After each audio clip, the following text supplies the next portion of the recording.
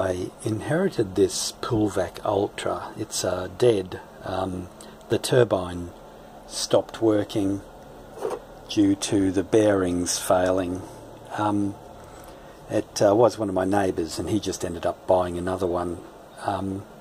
You can get them repaired and you can buy the bearing kits and the A-frames, which are these bits, off eBay for here. They're about $120 or so. They come as a kit. But I decided to play around with it and see if I couldn't fix it for less than that.